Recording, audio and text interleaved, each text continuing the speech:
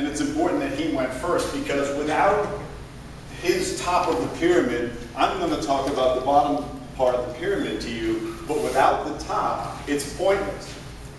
You know what the #1 business model is in America? Me too. You need to be me better, me different, me bring change. That's not good English, but you know. I run a dental referral service. Dentists pay me to find them patients. I help people find a dentist that they're going to love going to. That's my business.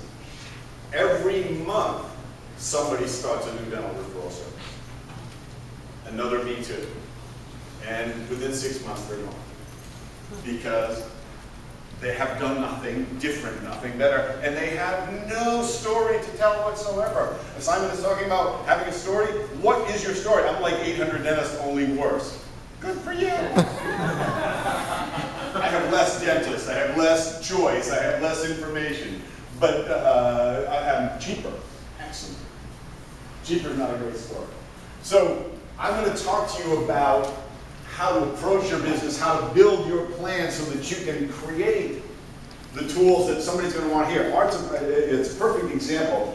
People are going to say, yeah, but how? How are you going to penetrate this institutionalized, dogmatic group of people who want to do it a certain way?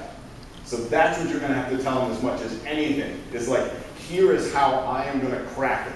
And the first step is to understand that everything that you do has to be a coordinated effort. There is no magic bullet in advertising. There's no one thing is going to drive your business to great success. No one TV commercial, no one print ad, no slogan.